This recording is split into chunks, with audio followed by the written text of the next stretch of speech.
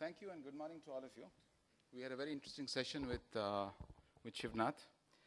And at the risk of actually being pronounced as blasphemous in a social media conference, let me say that I believe that the answer to this question that you see here is no. And this is the reason why I believe that.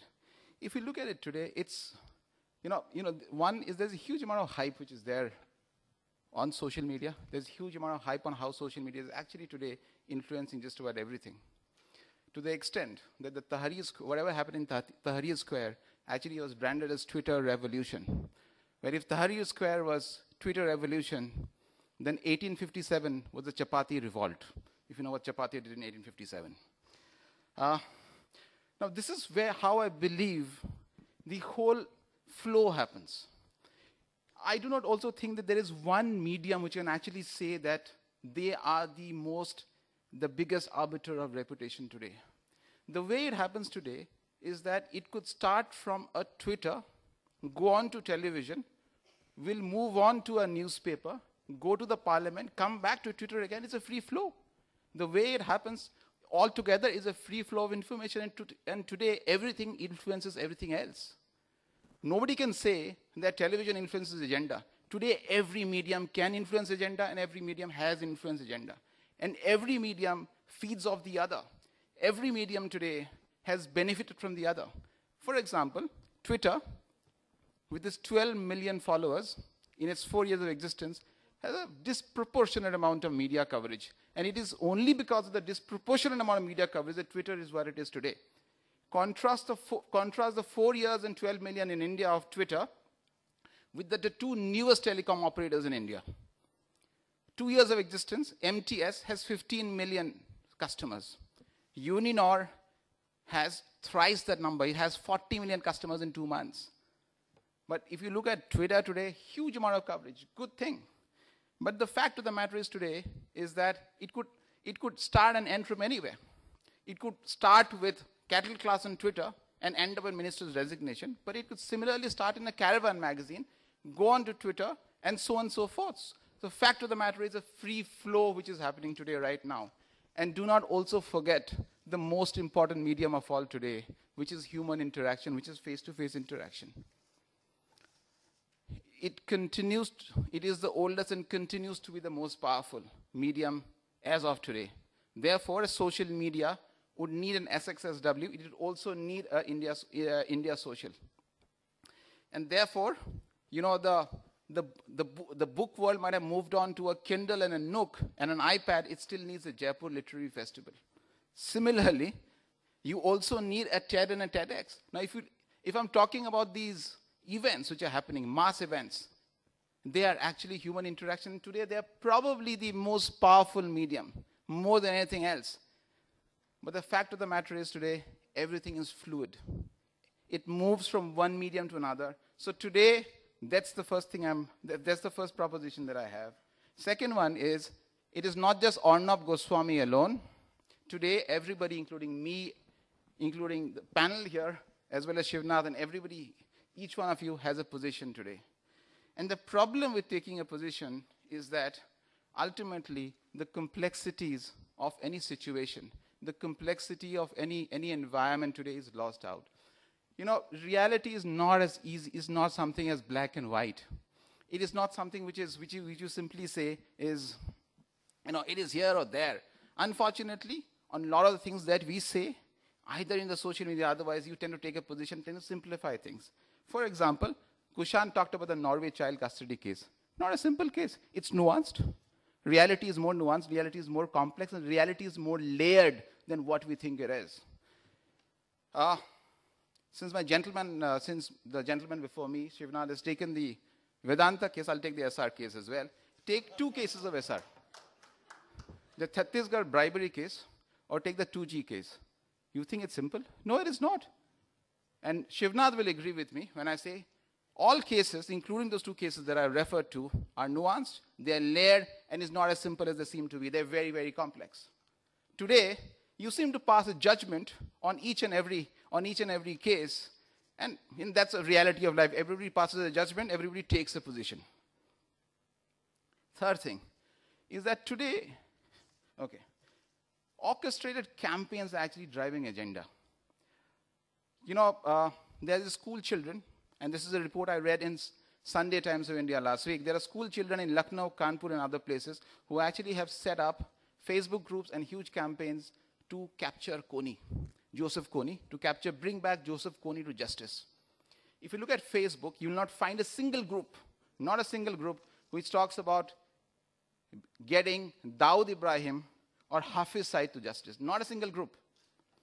What is really happening? It is really an orchestrated agenda which is driving people. If you look at, and the agenda could be driven by anywhere. The agenda could be driven by corporates. Agenda could be driven by a group of individuals. Agenda could be driven by an NGO. Agenda could be driven by activists. There was this, Twitter trend that happened in January which called I Feel Up. And a lot of people fell for it, where they started giving feel-good messages. But at the end of it all, they discovered that I Feel Up was actually a product of 7-Up. Another reality of life. Okay. Now, the campaigns are orchestrated. They are very sophisticated to the extent that even a very well-read Shivnath actually would start believing, despite having covered this topic for many years as a journalist and as an editor and as somebody who has actually watched this very closely, would still believe, and I'm sure many of you still believe, that Vedanta mines in Yamgiri. Nothing can be closer from the truth. Nothing could be farther from the truth. There is no, it's not a Freudian slip, and I'd like to take Shivnath to Niyamgiri, and I've been to Niyamgiri myself, and I'll take Shivnath to Niyamgiri. And so there are absolutely no mines in, there are no mines in Orissa.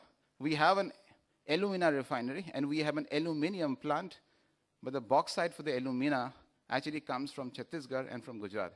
And that's a fact of life. But there has been an orchestrated campaign, there's been a very sophisticated campaign, as a result of which people actually start believing what is actually not the truth. The other one is that, as far as, Shivnath talked about the board meeting of Goldman Sachs happening in India at the backdrop of the, the letter scandal that happens. For people who have been part of corporates and know board meetings do not happen in 1 month's notice. Board meetings are decided way, way in advance, sometimes 1 year in advance.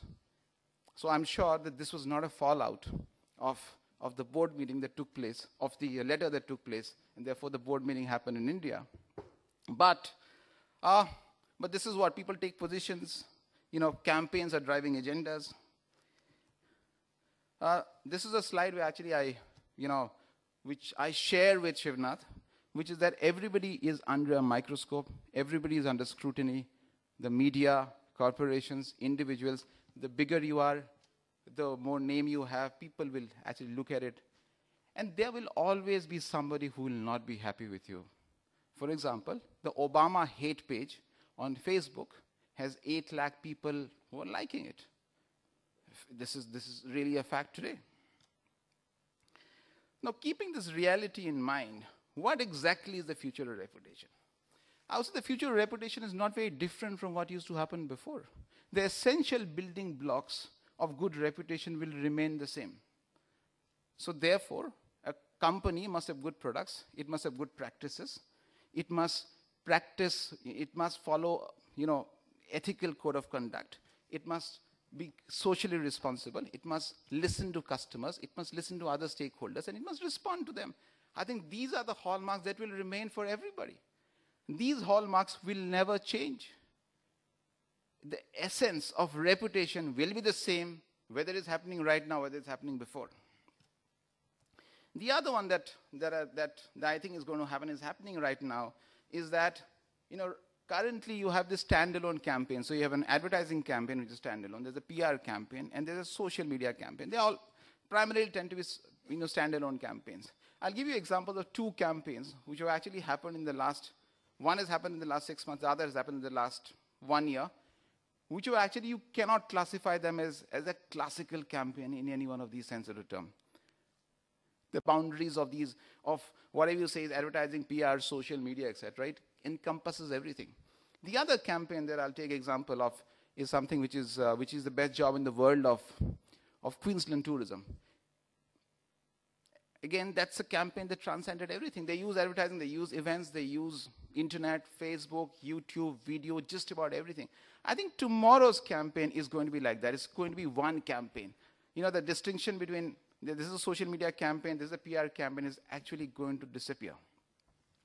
And all of us, and this campaign could actually be driven by a social media agency, it could be driven by a PR agency, it could be driven by an advertising agency, it could be driven by just about anybody.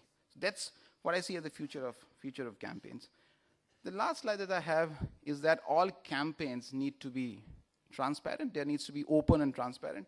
It needs to engage with the audience, involve the stakeholders, and more importantly, it needs to evolve over a period of time. You cannot say that, okay, I am doing a campaign, and this is the favorite campaign of lazy marketers, which is to actually offer a prize which could range from an iPad to a Jetta. And so that kind of campaigns will go away. It will evolve. Campaigns will change midway, but it will evolve based on stakeholder feedback. So that's my 2-bit on future reputation. And I think we'll go for a discussion after that. Oh, we'll go to the next speaker. Thank you. Yeah, we'll go to the next speaker. Thanks, Senjam. Thank you so much.